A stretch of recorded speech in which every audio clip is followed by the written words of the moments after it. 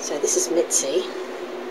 We're in the mum and baby unit, and she's been chatting since I opened the door to come in to this section. So she's very, very friendly and keen on company. Not sure if she's pregnant, possibly. Looks a little tubby. I don't know, we'll have to look up the website to find out.